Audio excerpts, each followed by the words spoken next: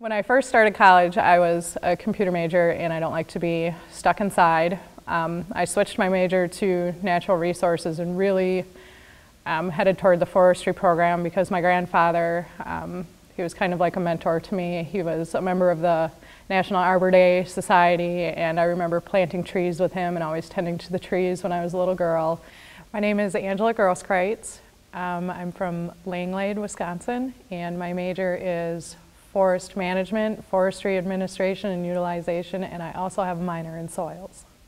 I went back to college when I was 28. I originally went to school at the College of Menominee Nation in Kashina. I graduated from there with a degree in general natural resource management. I heard a lot about the College of Natural Resources, so I transferred to Point in the fall of 2008. And I couldn't leave, so I added another major and a minor, and I'll be graduating in December. Faculty members have been very accessible. It is definitely up to the student to go seek the faculty member if they need help. The faculty member is not going to know that you need help if you don't go talk to them.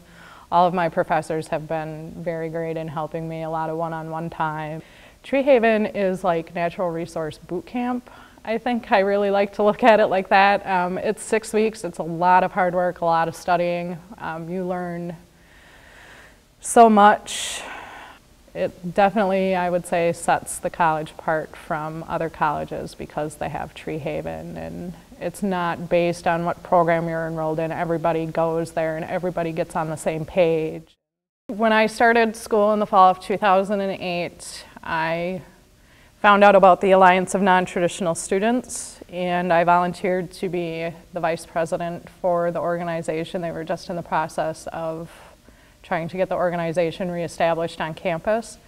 Stevens Point as a city actually is really great. A lot of the smaller businesses that I've gone into, the people are really personable and friendly, and you don't feel so much like an outsider. Sometimes when you go to other small towns and you walk in, it's like, you're not from here.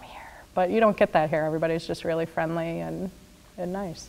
It's been a great experience.